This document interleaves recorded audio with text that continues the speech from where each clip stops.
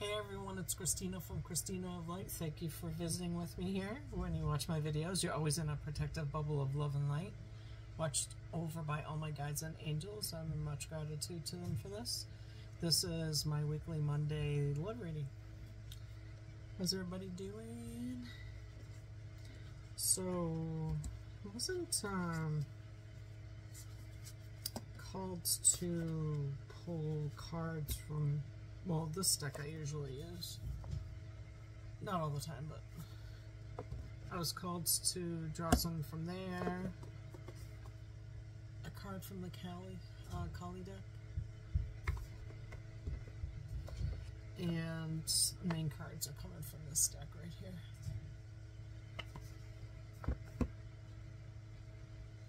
So I'm getting this is about, I was getting that this was about true love, and that never got elaborated on after that. But, you know, that could be anything. True love for yourself, for, you know, what you're doing for work. You know, it could be anything. So, let's see what comes out.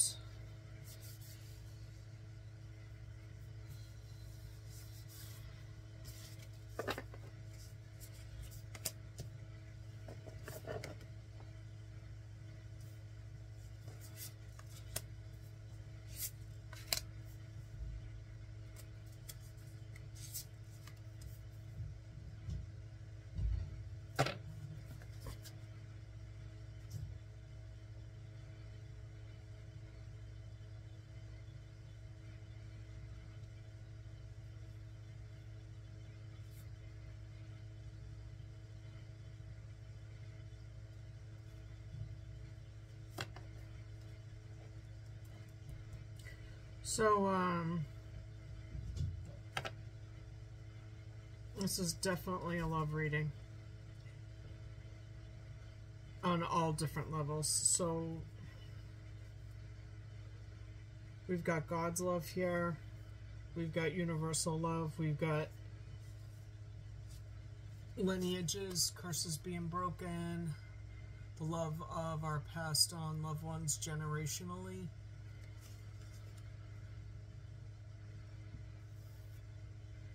Our souls all working together in gratitude for this journey all together, bringing in balance in all aspects and allowing the change to occur, and most importantly, all of those ascended masters.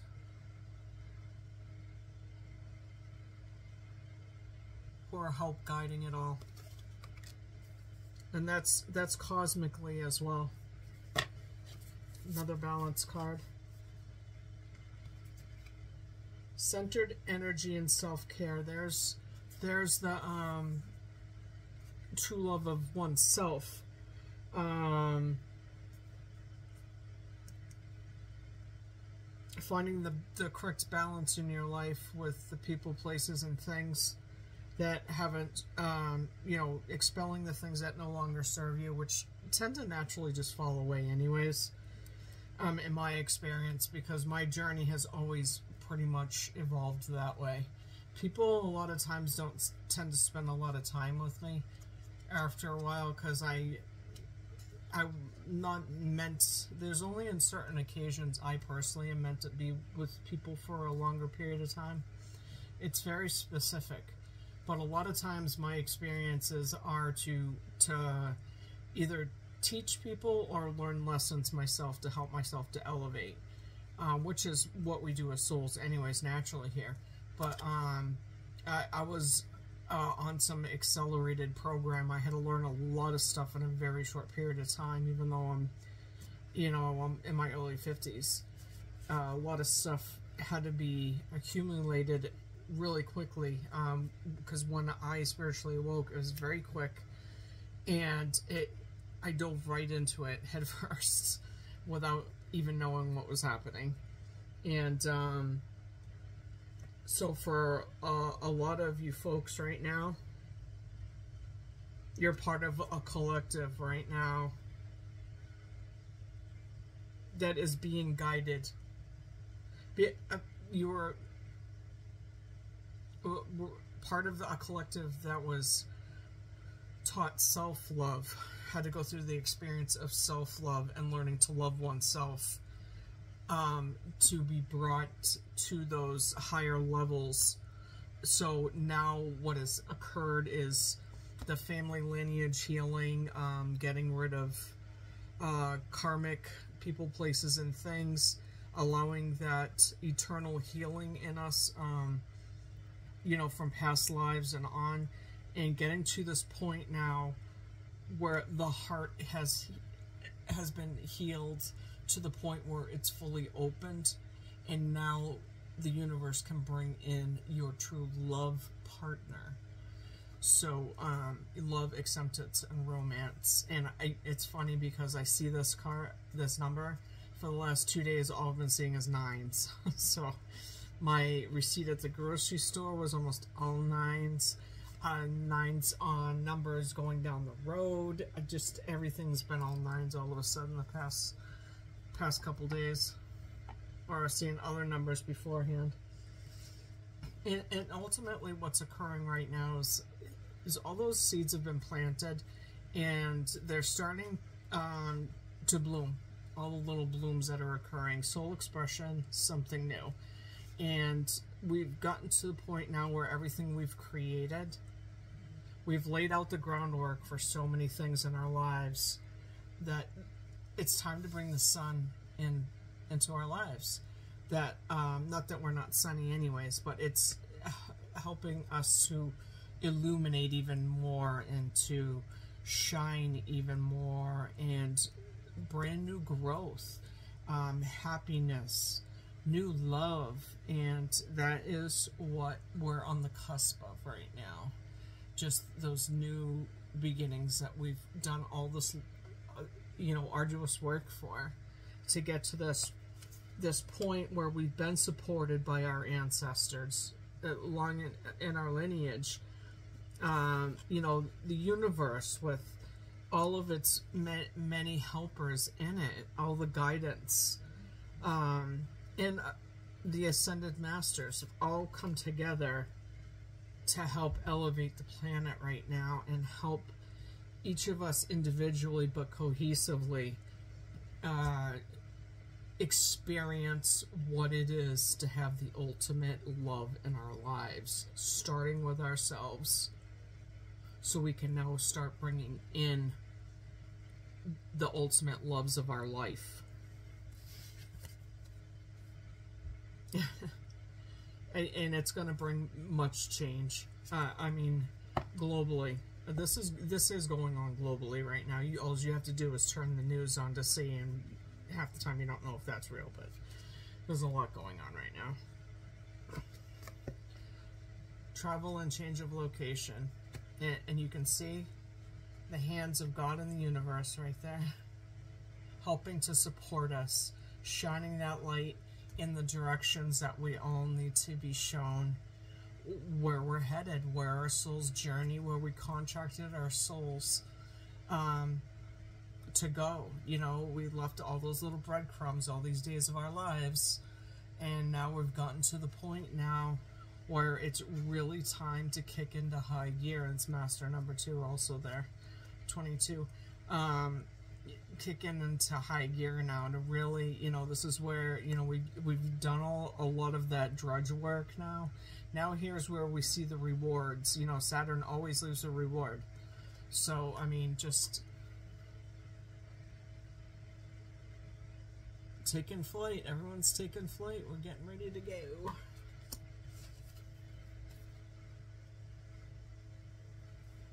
An emphasis on achievement, completion, reward, absolutely. All that hard work definitely deserves a reward. We all should be rewarded for all the great work we're doing on our soul's journeys. And that's where we start reaping those rewards, from that hard work. See, that's the great gift here on this planet, that when you are doing what your soul's journey is, that starts to really pay off after a while. You know, emphasis on our guidance. And that's including, along with our ancestors, passed over, ascended masters, all of the characters who are helping us on multiple planes. It's also the animal spirits that are guiding us. I talk about this quite a lot because I see them a lot.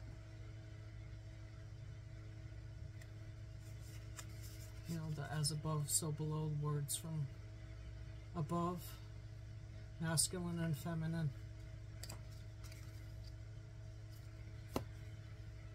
And it's the wise owl here, and also the speed of the leopard there.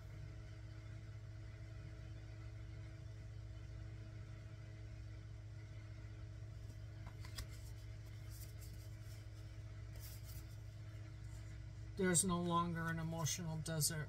It's plentiful now. Being in touch with our emotions, supporting them, allowing them. You know, the problem with humans is they like to stuff feelings instead of just feeling them and getting the hell out of the way of them, you know? Just let them flow. You know, within reason, of course, but, you know, you need to feel them to heal. Divine presence, the force of love and creation, another master number 44. And ultimately, that's what the goal is.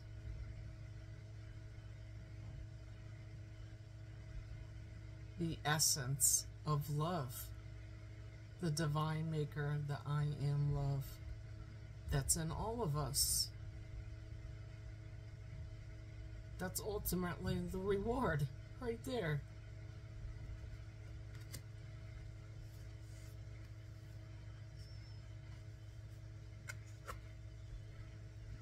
Gaia.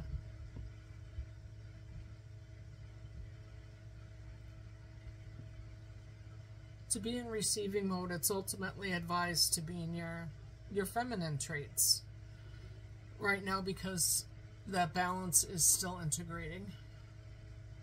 What it means to be in your feminine is to allow it to occur. Just allow love to happen in your life. Allow, allow, allow. Be a magnet. Learn how to receive.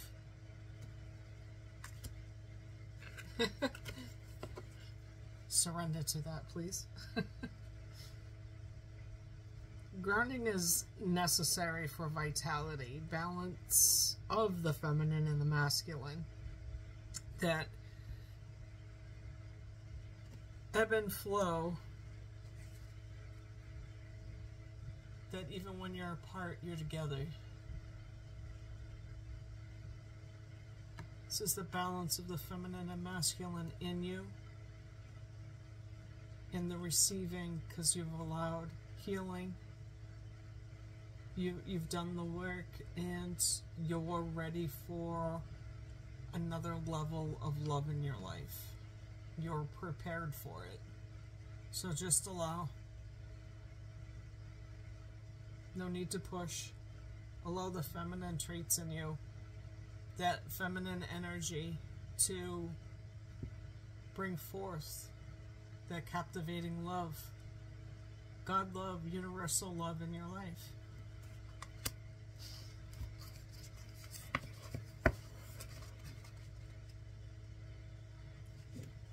Krishna.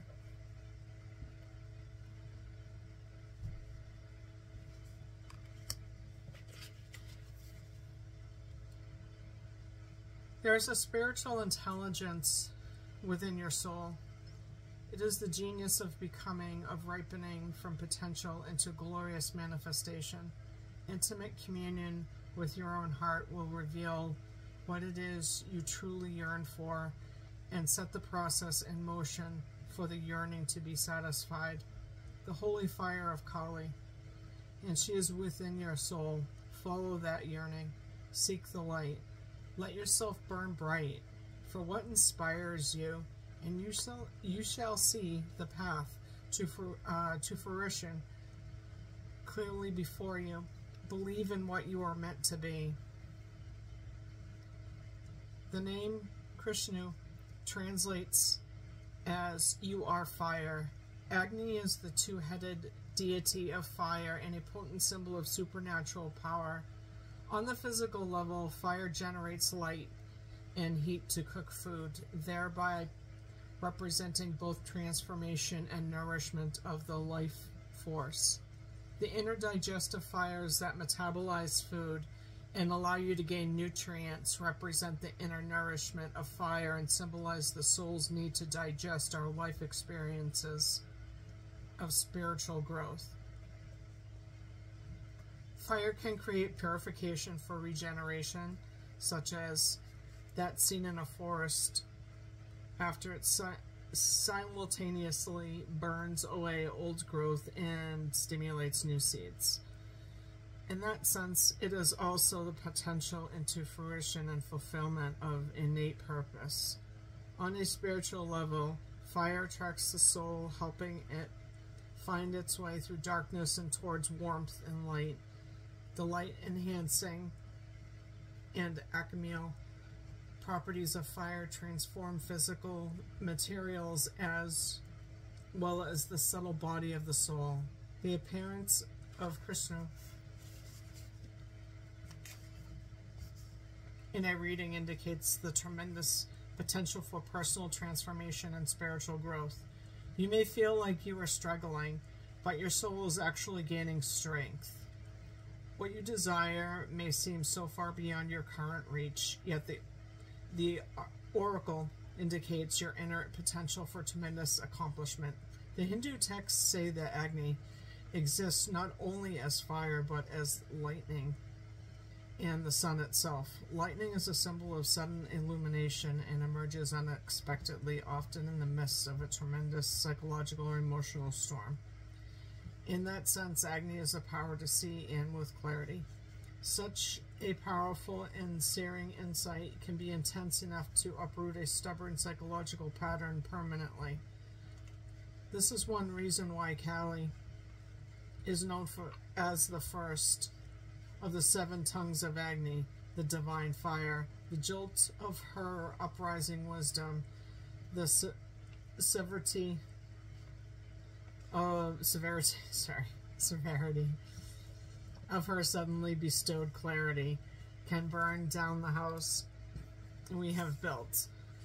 We can no longer sustain a comfortable delusion. We must become honest with ourselves or change our approach to a situation based on the new information available. There is a temporary loss to gain greater freedom to grow on all levels. As the sun, Agni represents the light that ends the darkness, yet Kali, the divine mother of dark grace, is the first of the tongues of the divine fire. This is the key to Kali's mysteries. It differentiates her from the concept of darkness as an evil or obstructive force against your spiritual awakening. Kali leads us into darkness to free us, not to impede our progress. She destroys in order to create, not to alienate. In that sense, her divine darkness is light. This is the mystery of Kali and why we can trust her so implicitly, understanding that sometimes it is only in moving through the darker times that we become aware of what is needed to live with more light. You have to go through the darkness of your journey to emerge on the other side of that. That is just basic. All of us have a journey to take, and no matter how shitty it gets, it's still what we contracted for ourselves to go through in this lifetime. How graceful you go through that is all up to you, though. As a tongue of fire, Kali Krishna consumes all offerings. She is the divine capacity to receive our prayers, our pains, our craziness, and our grateful heroism. She receives it all. She not only receives it, but as fire she transforms the offering so it can nourish, heal, revitalize, and purify the soul. This is divine feminine alchemy. Kali is the divine alchemist, and because she is a tantric goddess, If we offer her even our most broken and messed up selves with a sense of reverence and humility, she will accept the offering and manifest grace from it. There's a deeper purpose to making an offering, the opening up of a channel between ourselves and the divine. The divine doesn't need to be cajoled into loving or wanting to help us. It is the human that needs to be dragged, needs to help dragging the mind away from a fixation on what is wrong into the openness and presence that allows for divine grace to flow and for us to receive it. While the offering appears to be about what we are giving, it is enabling that capacity to receive. It may seem like offerings are tokenistic, but a true offering is hard to give. It is hard because it requires that we shift our presence, our state of mind and being. The more we do this, the greater the offering. It matters less what the form of our offering is, but more how it affects us internally. The Oracle of Krishna brings the message that whatever you need and desire, you can have. However, you must be prepared to enter into the sacred fire to make the appropriate offering. When we choose to make a supreme offering of ourselves to Kali, we are fully received and thus activate the flow of grace in our lives for the spiritual benefit of all. The Oracle asks you to shift from focusing on what isn't working to immersion into the Divine Mother's heart. All can then be resolved and shall manifest according to her loving grace. Invocation ritual.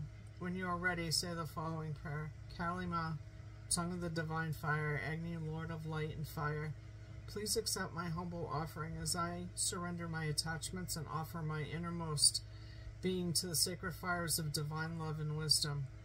I ask for cleansing, healing, protection, and fully actualized divine transformation. May every aspect of my being become what it is divinely intended to be, through your grace and for the spiritual benefit of all beings. Jai Ma Kali. Imagine, feel, intend, or visualize that there is a divine fire before you. The fire is sacred, cleansing, protective, and renewing. You can pass through the flames, and each time you do so, whatever you are willing to release, to offer up, is received. It is your choice as to what that shall be and how many times you pass through the flames. It is an intimate, active relationship between you and the divine. You may see Kali dancing in the flames and tend to let go to bring your focus into making an offering. It all happens in the heart. You don't need to overthink it. When you are ready, ground yourself in the present moment. You may notice that you are not as you were, even if you cannot clearly articulate why or how that is so. Place your hands in prayer and bow your head. You have completed your ritual. Here is the choice that is given to allow what you know no longer serves you to fall away, to allow that space, that white space, that light space, to fully bring in all that is going to serve you now. And here Kali helps facilitate for that healing process, because it's at that time that when people are ready to release things that no longer serves them in their lives is when the best results occur. And she is acutely aware of that in the human being. And that's why she guides us to that divine light and allows for that divine space to allow for that divine love. So in gratitude, we thank her, and we also thank Mary Magdalene for her beautiful deck as well in spirit. So that is your love reading for today. So just be. Allow what no longer serves you to fall away from you. You're ready, and those things will fall away, and they will allow all that new to flow into your life, because you've expanded. Your heart's open, and it's ready for true love, because you truly love yourself enough and realize, you know what? I'm ready for true love in my life. That's what we're here for. Love, love, love. That's something anybody can get on board with these days, I would think. Big, big heart. Big, big heart. Anyways, that's my love reading for Monday. Thank you so much, everyone, for joining me. I hope you liked the reading. More than likely, if it was for you, you'll like it. I'll be back tomorrow for my Cosmic Eye reading. Message reading. There we go again. Needing message. Anyway, peace and love, everyone. Peace and love. Peace.